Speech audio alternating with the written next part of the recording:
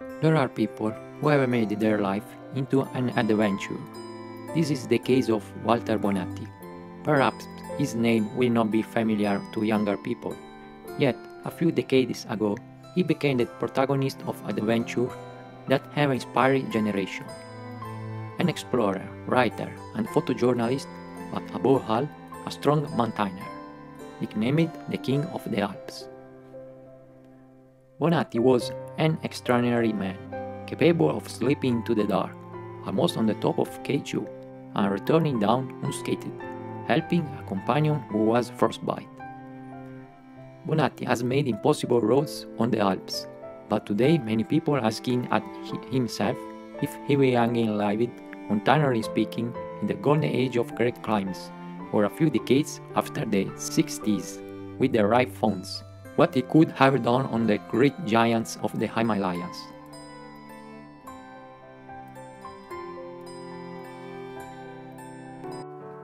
His fame grew with the first Italian expedition on K2, a story that tormented with for about 50 years. As we know, K2 is the second highest mountain in the world, and this has always attracted people who wanted to climb into the top, but it wasn't easy. As some wrote, K2 is a mountain that is always trying to kill you, an incredible mountain, a triangle drawn by a shield, which rises in a remote Karakoram valley, a harsh and fascinating place, which culminates with the hidden peak of K2. The first serious attempt to climb K2 was undertaken in 1902 by Aleister Crowley, via the Northeast Ridge. In the early 19th, modern transportation did not exist in the region. It took 2 weeks just to reach the foot of the mountain. After 5 costly attempts, Crowley threw in the towel. The next expedition, in 1909, led by Duke of the Abruzzi, on the known as the Abruzzi Spur. This would eventually become part of the standard route, but was abandoned at the time due to its steepness and difficulty. After trying to find a feasible alternative route, the Duke declared that K2 would never be climbed. The 1939 American Karakoram expedition led by Fritz Wiesner came near the summit but ended in disaster when the climbers disappeared on the mountain, perhaps for an avalanche. The 1953 attempt ended in failure after a storm pinned down a team for 10 days, during which Pete Schoening saved almost the entire team during a mass fall. Despite the retreat and tragic end, the expedition has been given iconic status in the mountaineering history. The 1954 Italian expedition finally succeeded in ascending to the summit of K2 via the Abruzzi Spur on 31 July 1954.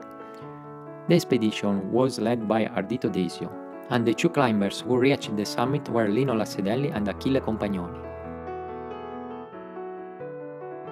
Also on the expedition were Walter Bonatti and the Pakistani Hunza porter Amir Mehdi, who both proved vital to the expedition's success in that they carried oxygen tanks for Lassedelli and Compagnoni.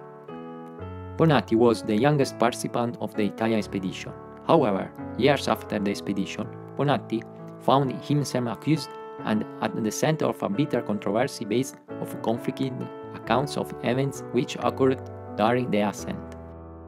Along with the climber Mehdi, Bonatti had the task to carry oxygen cylinders up to Lassedelli and Compagnoni at Camp 9, a summit attempt. However, Compagnoni had decided to place Camp 9 at the higher location than previously agreed with Bonatti. Bonatti and Mehdi reached a point close to Camp 9, but by this time night had fallen and Mehdi's condition had deteriorated. Bonatti knew that he and Mehdi needed the shelter of a tent to survive a night at this altitude without risk of frostbite. But the Camp 9 tent was placed at the end of a dangerous traverse across icy slopes, and the visibility was too reduced to get there. Bonatti saw that Mehdi was in no condition to climb further or make a return to Camp 8, and was reluctantly forced to endure an open bivouac without tent or sleeping bag.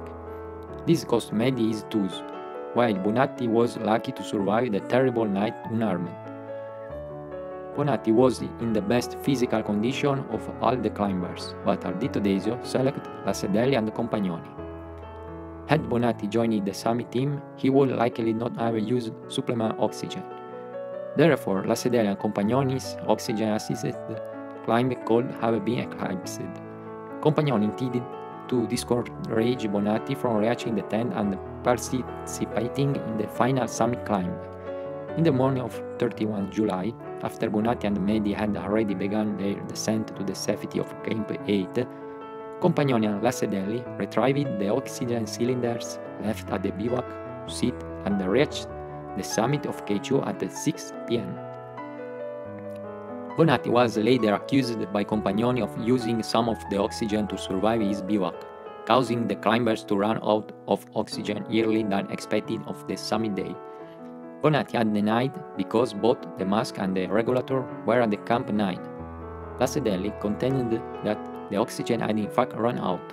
However, he attributed this not to Bonatti's alleged use of oxygen, but to the physical exertion of the climb causing the use of more oxygen than expected. For a long time, Bonatti was accused and vilified by a part of the climbing community, but over time the growing amount of evidence in the support of his version of the facts proved his honesty. Only 53 years later, did the Italian Alpine Club officially recognize that both Lassedelli and Compagnoni lied in their account of the ascent and that Bonatti's version of the facts was accurate. Bonatti tried to organize a solo ascent of K2 without oxygen the following year, to put the record straight but couldn't get the backing, so he retreated to Courmayeur, where he became a mountain guide in 1954.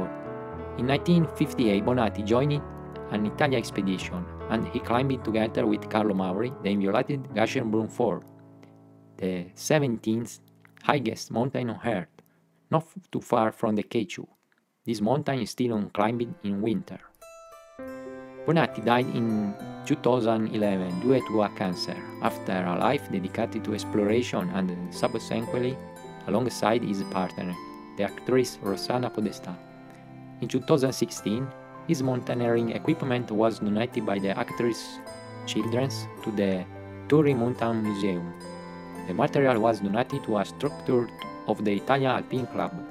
Yes, the association with which Bonatti fought hard for over 50 years, before being officially recognized to the truth about the facts of the great first ascent of K2.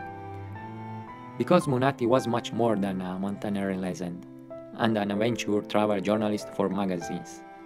Above all, he was able to reach the hearts of those who listened or read him.